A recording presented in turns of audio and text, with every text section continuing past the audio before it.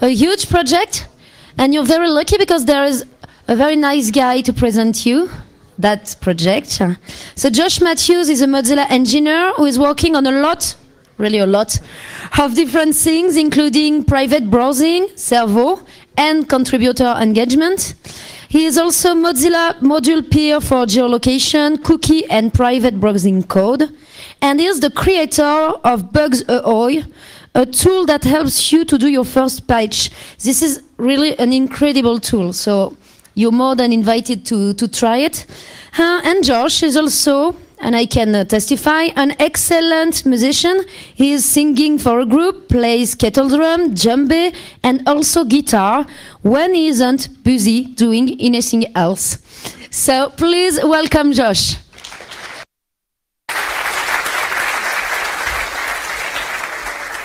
Cool, thank you. And thank you all for coming. So I'm going to tell you about Servo and what we're doing with it and what it is and why it is and answer all your questions, hopefully. And also tell you how you can get involved. So first, what is Servo? So Servo is a brand new browser engine. And so a browser engine is something like Blink or WebKit or Gecko. So instead of the whole browser, it's just the bit that renders the website, executes the script. And in particular, Servo is written in a new programming language that Mozilla is creating from scratch called Rust. And we've been working on that for several years now. And it's nearing version 1.0. So Servo is a new engine which is designed to exploit modern hardware. And it's designed to really focus on performance and safety. And I'll explain more about those in particular later. Also, we're trying to make it so it's really easy to embed. We're going to build it behind the WebKit embedding API so that theoretically you could just take any current browser that uses WebKit and swap out Servo under the covers and it would just work. As for what it will be in the future, it's still hard to say because technically it's really a research project and it's being worked on by the Mozilla research team.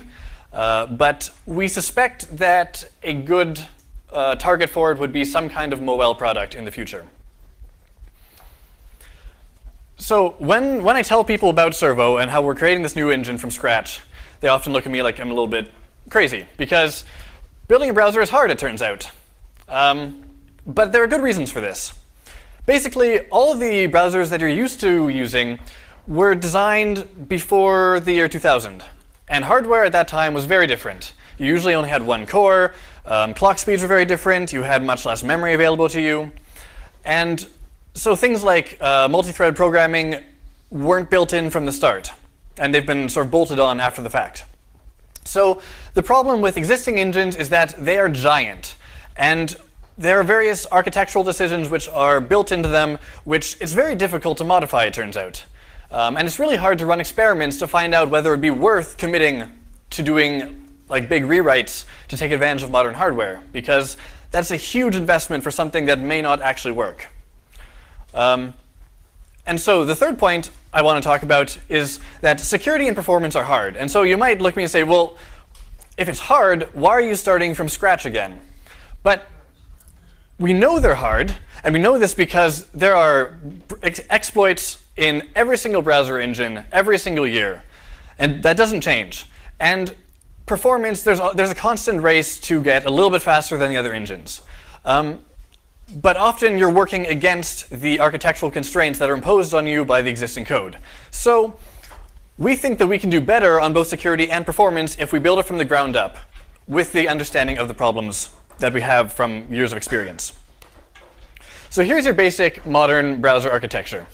If you go to fetch a page, you hit the network, and then that feeds into the HTML parser, which parses it into a DOM tree, which then gets computed into geometry. And that just means you take the elements of the page and you lay them out according to where they should be, and you take the result of that and you feed that into a renderer so you can paint it on the screen. And once that happens, then you want to start executing JavaScript. And the JavaScript can modify the page content. It can append elements to the DOM tree, and so then you need to recompute the geometry. And so there's a little loop here that just keeps going back and forth. Now, modern engines will often be able to do things like do the actual painting to the screen in parallel, and so then you just have a little loop between computing and executing. But even still, there's a lot of serial and sequential operations here, which we believe we can do better. Now, you have engines like Blink, which do things like have a different process per tab. And so that's one way of exploiting parallelism, because that way tabs can operate independently. But even still, you still have serial lines of execution within each tab. And again, this is somewhere where we believe that Servo can improve on the state of the art. So here's the Servo architecture. Basically, if you have a tab, or you load a page, and we create something called a constellation. And that's just a box, that's just like something that allows Servo to talk to something we call pipelines. And a pipeline in this case is like that serial execution that you saw before. So a pipeline encapsulates a script task, a layout task, and a renderer task. And I'm saying task because Rust is a programming language that is built around an abstraction that is like threads called tasks, but it's sort of like green threads if that means anything to you. It's threads that can make a little bit better use of your processor sometimes. So in Rust, a task is isolated, so there's no shared memory between them, and it's all message passing. And so in this case, these boxes mean that the renderer will be operating in parallel with the script task, and the script task will be operating in parallel with the layout task. And so these are all isolated from each other, and they all get to run at their own speeds. So if you have a single page which just has a bunch of content on it, you'll get a pipeline, and all these things can happen in parallel. There's still a little bit of serialization, because obviously you need to have something laid out before you can render it. But after that, then if you do something like resize the window, then the layout can happen independently of painting your existing content. And so you get a much smoother experience that way. Now, Servo is a little bit different because we can also break this down into iframes on a page. And so in an engine like Blink, you'll have an iframe, and the contents of the iframe will have to be computed before the rest of the page can be computed. Whereas in Servo, these can happen in parallel sometimes. So if you have a page in Servo with an iframe, we have a separate isolated renderer for that iframe, which will do its own painting into the place on the page where the iframe exists. And you'll have your own separated, isolated layout task, which will be computing the geometry for the iframe contents. And then the overarching page containing the iframe will then just get the results of that and be able to lay out everything around the box without having to wait on it. Now, it's missing a script task here because there's a special case for iframes. If you have an iframe which shares an origin with the enclosing page, that means they're actually able to interact with each other. And so it's not safe to have both of their pieces of script running simultaneously, because then you get race conditions. So in this case, they'd be running, only one iframe would be running script at a time, but everything else is happening in parallel. Now the other architectural advantage to Servo is that if you have a cross-origin iframe, for example, an advertisement, we're all used to seeing those, we can take advantage of the fact that those are not allowed to interact with the enclosing page's DOM. So that means it can have its own script task. So suddenly you have an add iframe which might be doing something really bad. It might be using more CPU than you would prefer. And so in something like Firefox or Blink, that would be a problem because that would be interfering with the execution of the enclosing page. But in Servo, that doesn't have to happen. And in addition, if something goes wrong in Servo's code and we fail an assertion, what we can do in this case with this isolation is we can just tear down that iframe and display a little unhappy face. And the rest of the page can continue operating normally. This is something that no other browser engine can do at the moment. And in addition, we get coarse parallelism just like any other browser, because all of this can be replicated in its own isolated fashion for each tab. So this is pretty exciting. So Servo is also experimenting with other really interesting research problems. And in particular, parallel layout is something that we think we can get big wins. So regular layout in any modern browser engine proceeds sequentially. So you'll start at the top, and you'll need to go to each child element, and you'll need to lay it out on the page and figure out where they exist, because other things at the same level will require that knowledge in order to lay out themselves. And so there's optimizations that browsers do where they'll reach all over the DOM tree and try to find where other things are and see whether they actually need to care whether those elements have been laid out. And if not, then they can do optimizations to skip parts of the layout. And this is how we achieve performance optimizations in modern browser engines. Now, with Servo, we think we can do better. What we can do is we can break it down. And for certain classes of web pages, we can say we don't actually need to care about the other parts of the page. We know that we can lay out certain parts of the tree independently. And so those can be farmed out to other processors and other isolated tasks. And in particular, we don't even have to do subtrees. We can just split out individual children and use techniques like work stealing to make sure that all of your processors are always fully engaged in laying out a page without having to resort to sequential operations or have problems based on like if the left tree was really deep and the right tree wasn't. With work stealing, we can get optimal processor usage. And so this parallel layout, some people look at it and say, well, most of the time layout is only a really small fraction of overall time when rendering a page. And so parallel layout won't make a big deal. But that's not true on mobile. Because on mobile, we're often a lot more resource constrained and there's much fewer processors. And so layout often takes maybe 10 times as long as on a desktop machine. And so parallel layout in this case could make a very big advantage. And we can also get power benefits because one processor working at full capacity will consume a lot more power than several processors working at much reduced efficiency, but operating in the same amount of time. And so we think that we could get much better battery life improvements out of a browser like Servo that has these improvements. And so there was a discussion on the Blink mailing list recently about whether they could implement parallel layout in Blink. And after a bunch of discussion, they decided that it would be far too big a change, and they didn't want to invest the resources for something that didn't necessarily promise to yield equivalent gains. And so what's nice in Servo is that we can actually guarantee, so we put in the effort to implement parallel layout. And that's exciting. We turned it on last week, and we're now seeing performance improvements where we're doing better than WebKit on some micro benchmarks. So that's pretty cool. We're validating the ideas that we've had. But part of the problem, as I said, is that with modern browser engines that are not doing parallel layout, often they're reaching all over the DOM tree, and that breaks the guarantees that parallelism needs, which requires certain forms of isolation and knowledge that you won't ever be modifying like certain parents and things like that. And so with browser engines written in C++, often that can be challenging to rework the engine to make those guarantees and to keep those guarantees over time. But we found in Rust that we can actually enforce these guarantees from the start and using the type system. So it will be a compiler error if we ever try to write code which would break these guarantees for parallel layout. So another interesting problem we're working on is concurrent script and layout. So as I said before, there's that loop where you're running script and that modifies the page, and then you need to compute layout, then you keep running script, and there's this loop that happens. But often that isn't necessary to be synchronous like that.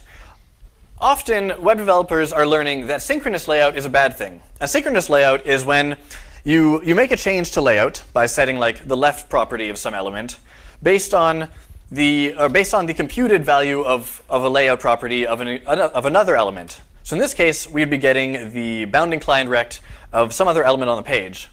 And that forces a relayout to occur because we need to get the precise position of that element before we can continue executing script. So that breaks our attempt at concurrency. And there's lots of this all over the web. But web developers are also starting to learn that this is bad and this hurts their performance. So there are frameworks which are starting to work around this. And so we believe that if we can look for those cases where synchronous layout is not necessary, then we could start running script at the same time as layout and get very big wins that way. And the technical details of that are basically that instead of directly modifying the DOM, the same DOM that the layout task would be reading, we would just the script would only be mutating like certain copies of it when necessary, which would then would replace the original values once layout was finished. So the third really interesting area that we're looking at is different than performance, which were the previous ones. So as I said, security is really big. Everyone uses a browser, and therefore browser exploits are really good targets for security vulnerabilities. Governments love them. Security agencies love them. These are things where if you can discover a vulnerability that no one else has made public yet, you have a weapon that no one else has. So our feeling is that, at least in Gecko, a lot of the security problems come from C++'s unsafe memory model. And so a lot of those are use after free errors and iterator invalidation problems, where you're iterating over some collection, but then you modify the collection in some way that causes the pointers inside of it to become invalid, and suddenly your iterators are unsafe. So Rust, you'll have to trust me that Rust basically eliminates these classes of errors. We have ways of tracking what is a valid reference to something, and it'll simply be a compile error if you try to use a pointer which could be unsafe. You can learn more about that if you read the Rust manual. It's pretty exciting stuff.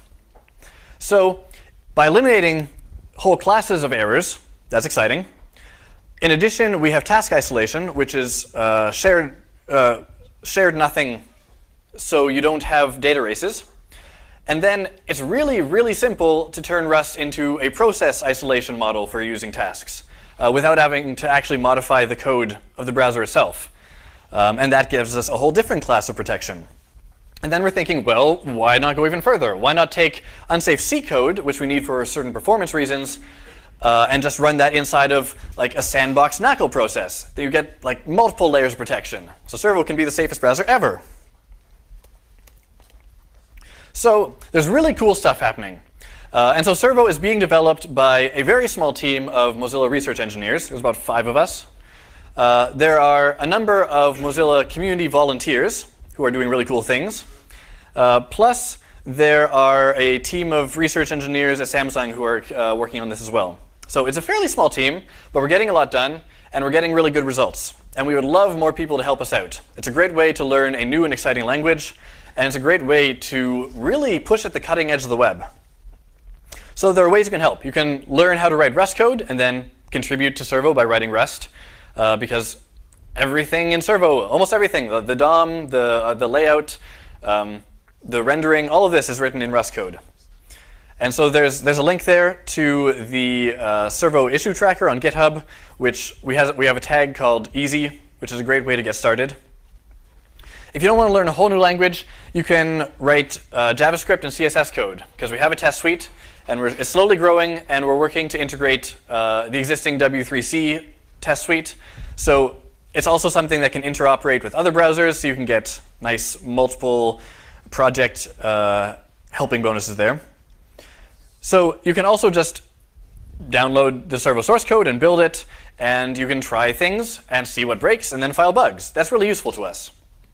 We don't have any binaries yet, but that'll be coming in the coming quarter, probably. And finally, if you just want to keep abreast of what's happening, you can look at the mailing list. It's mozilla.dev.servo. Look for the Mozilla mailing lists. It's on that list. If you want to, whoopsies. No. Okay. If you want to do something that's really helpful, this will basically require writing Rust code. Then we're slowly working towards fixing the problems remaining for the ACID 2 and ACID 3 test, sort of standard tests. And we're working to integrate the W3C's test harness.js harness. So there are sort of features of Servo which are missing, which we need for those. If you just want to implement your favorite DOM API and learn Rust in the process, that's great. It's actually quite a fairly easy process these days. If you want to implement missing CSS features or some layout things, we can work with you on that too. And this might be the wrong venue for it, but if you really like Windows, it doesn't run right now. It doesn't build. We'd love some help with that. Because eventually, it's one of those things we're going to have to do eventually. So that's Servo. I'm happy to answer any questions about it. You can find the slides with the links at the link there.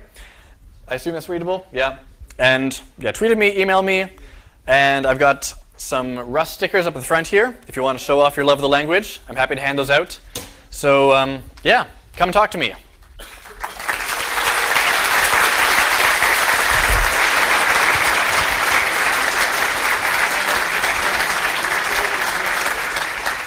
Yes, sure. Get a microphone. Run, run, run.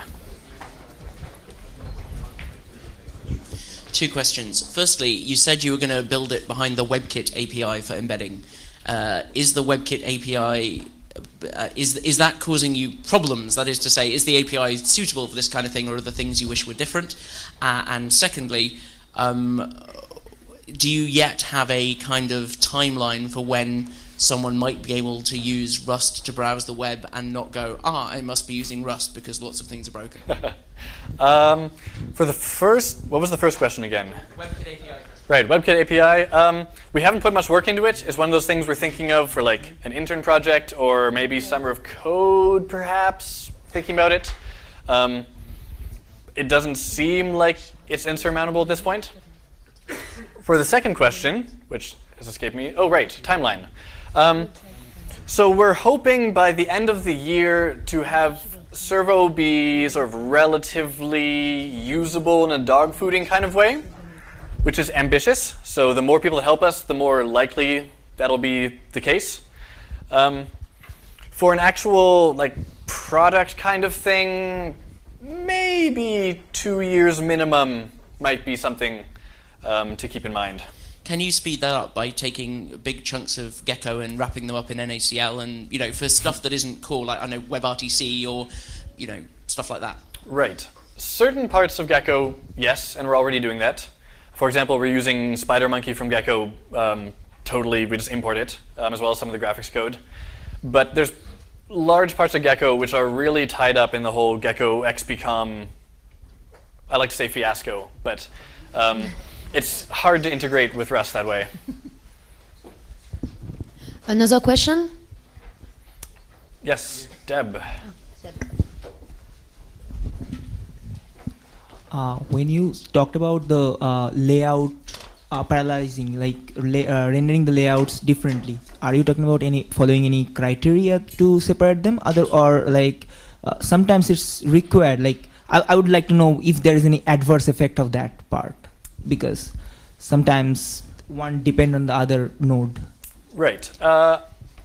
It's hard to say because we haven't done too much experimenting with it, but I believe that we have code which can look at a page and say, okay, this will require a sequential layout. This can benefit from parallel stuff, and we want to write some tools which will be able to run Servo on a page and see the Servo factor, which will show this page was speeded up by this amount because of Servo's parallel stuff. That'd be really nice if we can get that happening. Right. Somebody else?